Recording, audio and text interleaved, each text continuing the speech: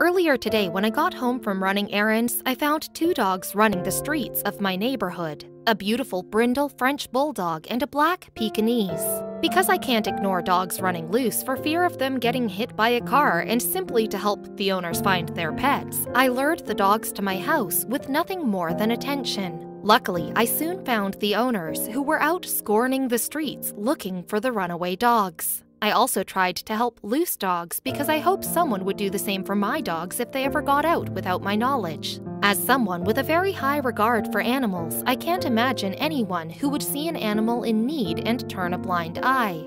That is why I'm so partial to stories about the hurt, injured, and abandoned dogs who are taken in by people who donate their time, money, and energy to rescuing these animals who don't have loving owners to take care of them. This is a story of a dog who was named Bethany. She was found on the streets and rescued by Hope for Paws and Bill Foundation, who paid for her treatment. The transformation of this poor animal is the reason people get addicted to helping dogs. Here is Bethany's story.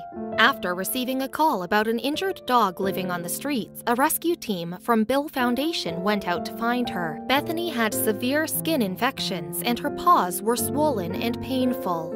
Most dogs who have lived on the streets are weary of people, but Bethany seemed friendly. She must have had a family at some point in time earlier in her life. We will never know how she ended up in this condition, living on her own.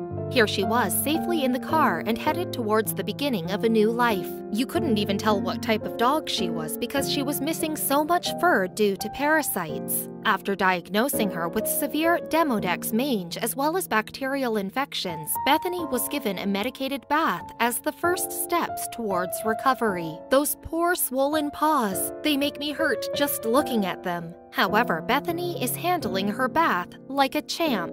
What a sweetheart. After her bath, she was fitted with an Elizabethan collar to prevent her from chewing and licking her wounds, which would slowly heal, as well as preventing her from removing the IV catheter, which was rehydrating her after spending so much time on the streets. Only 3 days after her rescue, and the swelling is already going down and the hair is starting to come back. Day 5, and her paws are no longer red and swollen, and she is starting to look a lot more comfortable.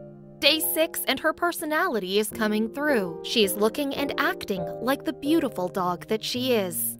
Day 36, and you would never know, a little over a month ago she was living on the streets and so weak that she could hardly stand. What I love about dogs is that they are so loving and forgiving. Even after going through hell, her story hasn't kept her from finding happiness with her foster family. She is happy and healthy and has made lots of doggy friends in her foster home. This lucky dog is looking for a forever home, a home that will love and spoil her as she deserves.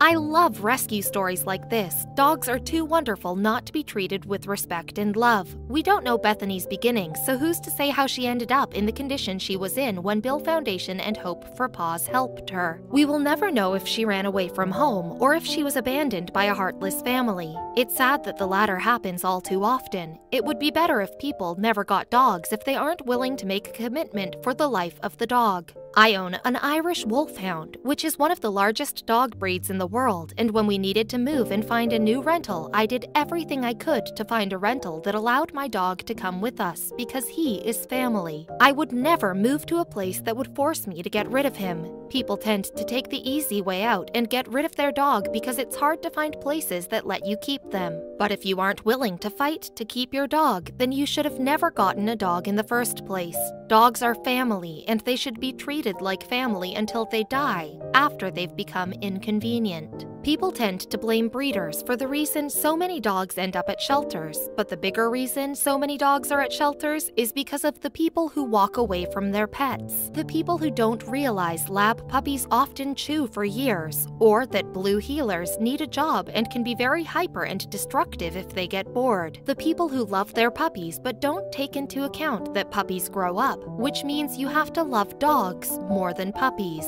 If everyone who ever got a dog, from a breeder or from the pound, kept it forever, it would significantly cut down the number of dogs that wind up at shelters or on the streets like Bethany. I pray that Bethany finds a forever home, and I hope that everyone is able to donate to Hope for Paws to ensure that they are always able to rescue animals in need.